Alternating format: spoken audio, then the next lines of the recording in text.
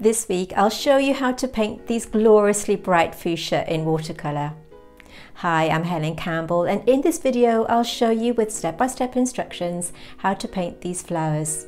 Now, they're not strictly botanical. I've simplified it so that you can all join in, but the results will be amazing. I'll show you how to trace down the drawing in this iCard at the top of your screen. So grab yourself a coffee and a brush and let's dive in. So here is the colour chart that I used to help me select the colours for the tutorial that I'm going to paint today, and I'll put an information card on the top of the screen on how I made the colour chart to help me select the colours. The colours that I've chosen are Permanent Rose, Carmine, Quinacridone Magenta, Permanent Violet, Leaf Green, Sap Green and Cerulean.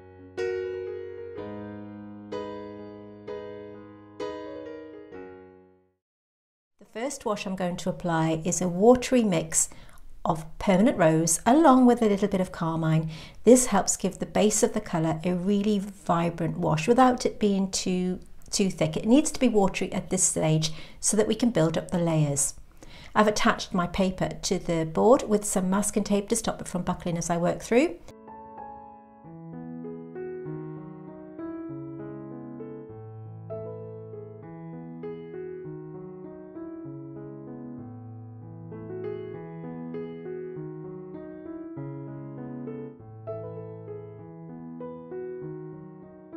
I'm just applying this mix on the pinky tones within the plants. At the top here you can see me leaving a little gap, which means this will eventually become the highlight that we're going to paint around. Trying to keep as much realism as I can, yet trying to simplify the process too. So all over the pinky areas that we can see in the reference photograph. By the way, the reference photograph and the line drawn for this tutorial I will put in the Facebook group, and I will link everything in the description box below. Once I've applied the colour, you can see me cleaning my brush and patting it onto the kitchen towel and just gently blending it into the paper as shown. At this point, the brush needs to be just damp.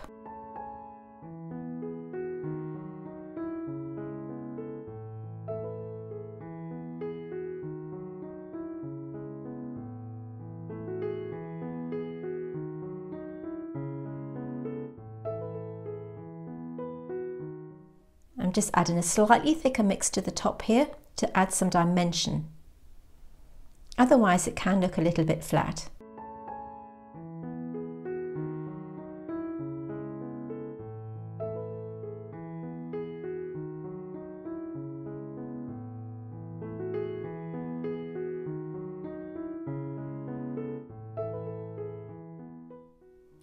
Continuing this process throughout the plant as shown, and also adding a little bit of the same mix on the branch or twig as you can see at the top. I've now mixed a colour with the violet colour that we had in the beginning. I've decided to add a little bit of French ultramarine because I did feel that the purple colour wasn't quite blue enough on its own, and I'm applying this to the bottom part of the petals as shown.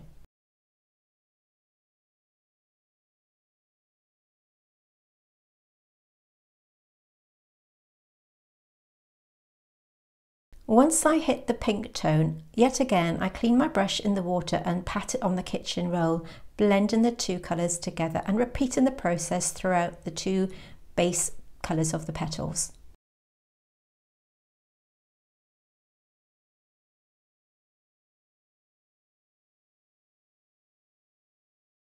Now I'm mixing some sap green with a little bit of magenta to get this kind of browny colour that we're going to apply onto the branch or the twig.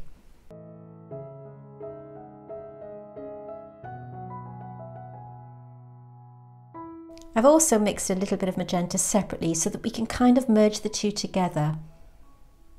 It just gives it a better sense of realism by dropping in these two colours and just letting them naturally mix together. It doesn't have to be too accurate, but it just gives it a little bit more dimension than keeping the colour flat.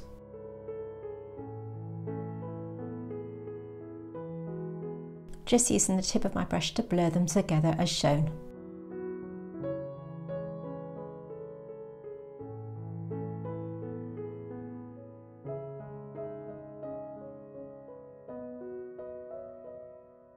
Just using the same mix to go over the leaves.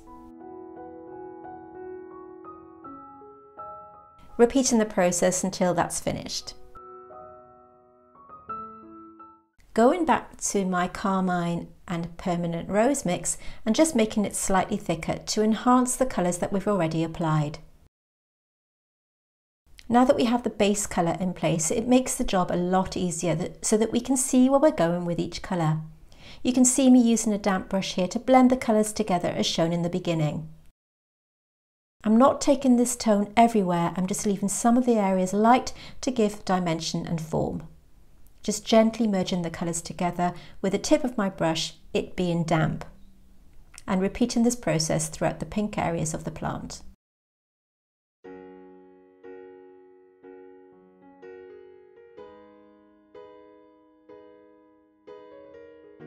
I'm still using my number 3 size spotter for this because it has a really sharp edge.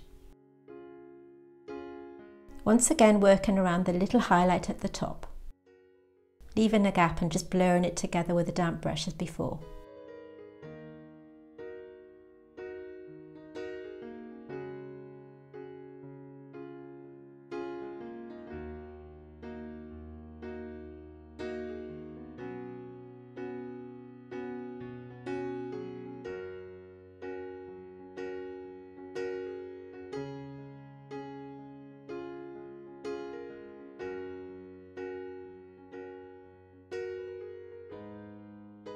I'm using a flat brush here because I felt I'd lost a little bit of the highlight, so I'm just lifting it out with a flat synthetic brush. Using the same mix to enhance the filaments as shown.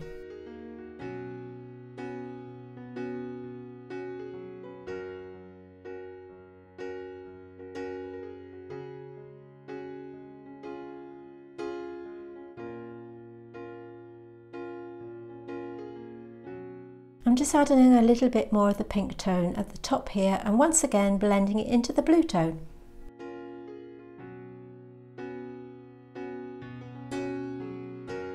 And repeating the process.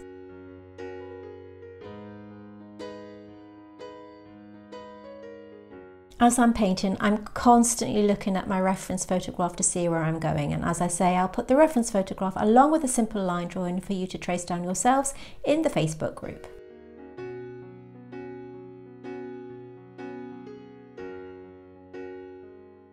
The mix I'm applying here is still the same. It's carmine along with a little bit of permanent rose.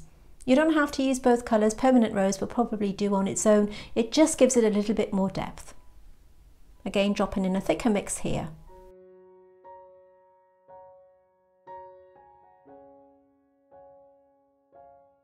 And once again, blending them together with a damp brush.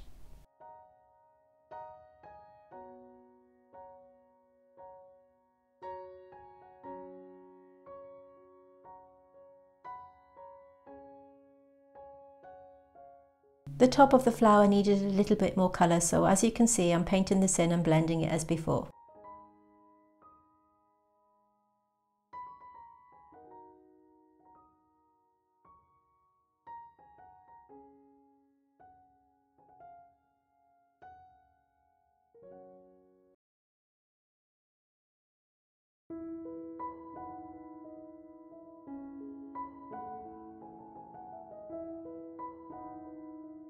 I have a weak mix of quinacridone magenta here just to go over the areas that I've left white.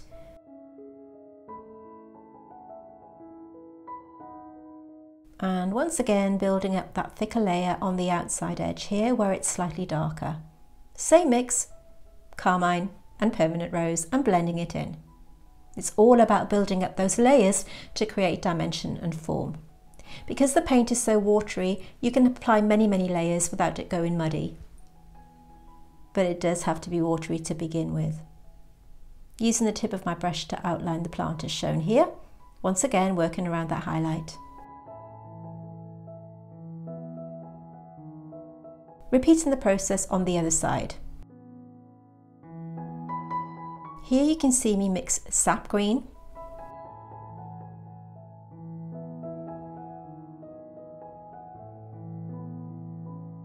with a little bit of quinacridone magenta.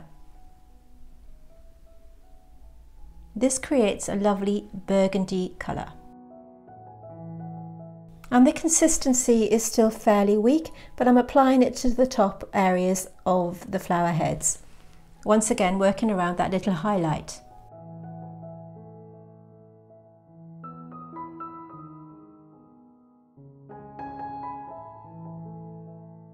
Taking the colour to the outside edge once again and blending it through.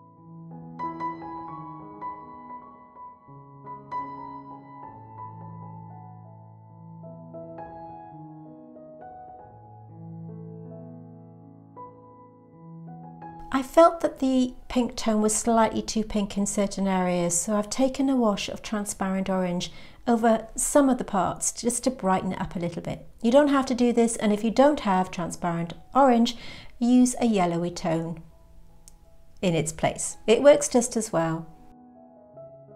In the end, I decided not to use leaf green. I felt it was a little bit too bright.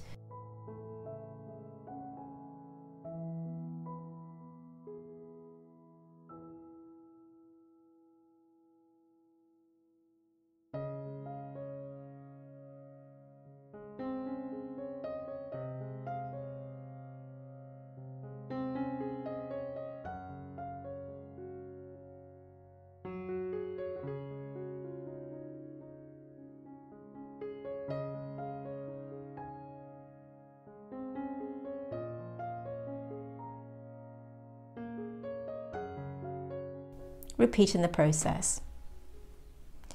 I've added a thicker mix of the blue tone with the purple tone to the bases of the flower heads, as you can see, and I've let this dry. I mix Perylene green with a little bit of the violet colour. It doesn't matter whether it's the blue tone or the purple tone, as long as it's dark. I'm applying this colour to the outside edge of the flower head here as shown. This creates a shadow and also it sharpens up the outside edge. Once again, blending it in with the damp brush. So that's Perylene green with either the violet or the blue, it doesn't matter. And using this tone to create form in the central part, and again it also forms part of the shadow to help it look more realistic and less flat. Tonal value plays a huge part in botanical painting so that your paintings don't look flat and more realistic. These darker values really make it spring to life and jump off the page.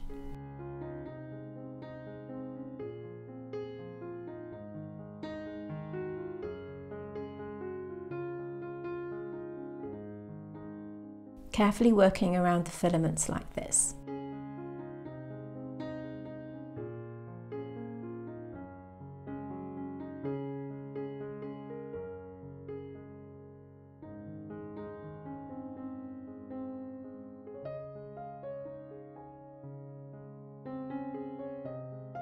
I'm just adding a little bit more of French ultramarine to the bottom part of this petal to give it a bit more realism. And once again blending it through.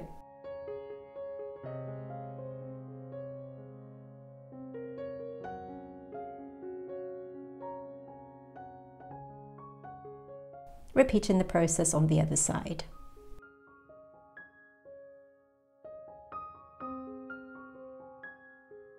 You can see how by outlining these little petals at the top and going underneath them with the same colour really makes it jump away from that flower head and makes it look more natural, creating a shadow underneath and a little bit of dimension to the top. But it's important that these colours are blended together with a damp brush as before.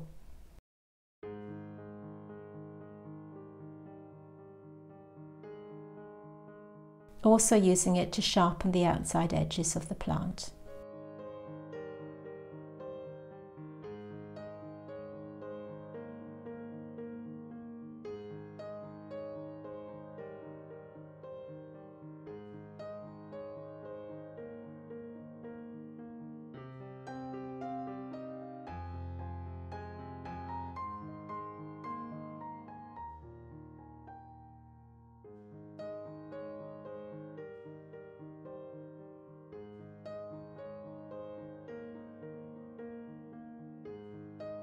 blending together as I go through. If you are enjoying this tutorial and you'd like to know more about botanical painting, you may want to consider joining my Patreon online school, and I'll put details in the description box below. Also, while I have your attention, you may want to consider subscribing to my channel. It really does help to support me, and it's super easy to do. Now that I've worked through the flower heads themselves, I'm going back to the twig or the branch as before, using the same mix, which is the green colour, sap green, with a little bit of permanent magenta or even carmine, it doesn't matter. Applying the colour as shown, and once again using my damp brush to blend them through. Mixing and matching the colours as I go, dipping between the green tone and the purpley red tone. It doesn't matter as long as it looks realistic and it gives it more depth and more form. You can see how it's almost coming to a sort of olivey green tone here, as you can see. I'm applying the darker tone to the inside edge and blending it out. It's mostly Perylene with a little bit of magenta or red. When I say red, I mean the carmine colour that we had at the beginning. Not too fussy here, just making the colours jump out.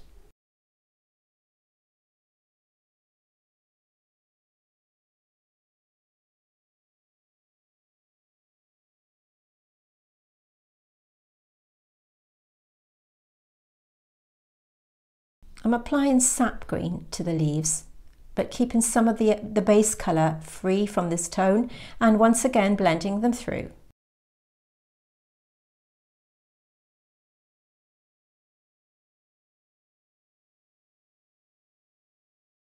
I'll repeat the process through the entire leaves.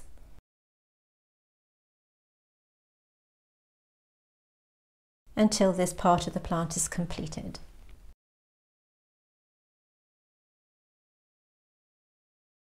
This is sap green with a little bit of Perylene mixed in.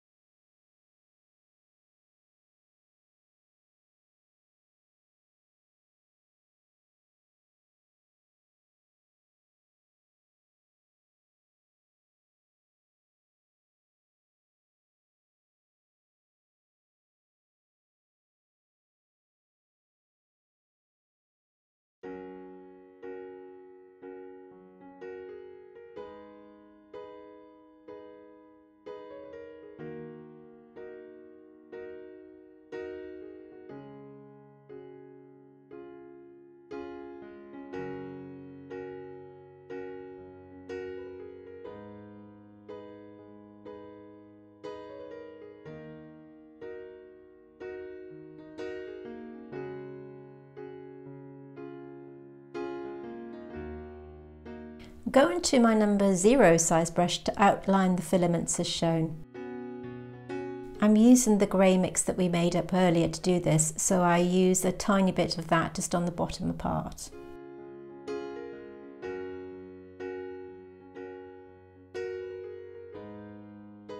I'm just making up colours for these because, like I said, I don't want it to be necessarily botanically accurate. I just want you to have fun with it and enjoy it. So I'm just putting a darker tone here, and then using the grey mix, which was one of the purple tones, the blue or the purple, with a little bit of Perylene green to make it dark, and outline the entire thing with that, if that makes sense. And just using a really simple, really weak watery wash or transparent orange, or you could use any of the colours here that you have on your palette in a watery consistency just to fill in the tips here because they're too white at the moment.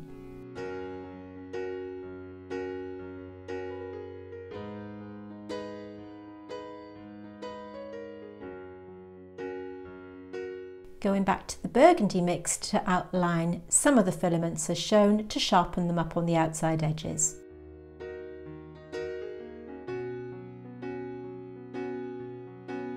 And a little bit of transparent orange too.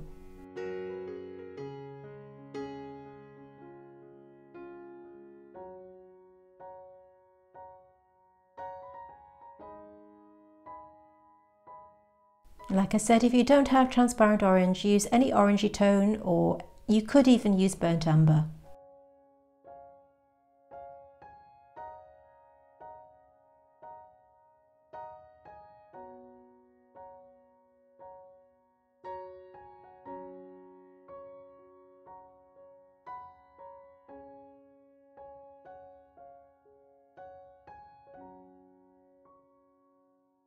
I'm just completing the process throughout by picking up transparent orange with a little bit of permanent rose mixed in to sharpen up the petals as shown, and repeating this process throughout the plant. I'm sharpening the outside edges just to make it really jump off the paper. Dip in between the colours on my palette, as you can see.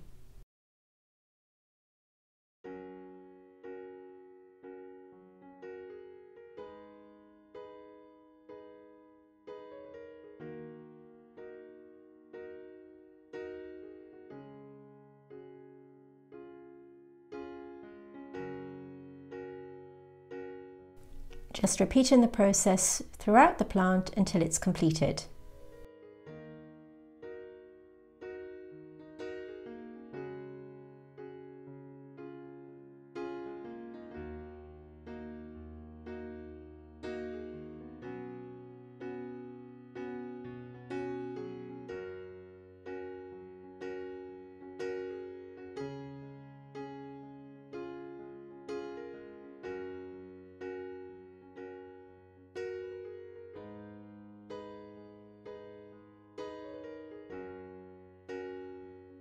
Just making a few final adjustments with that brush as shown.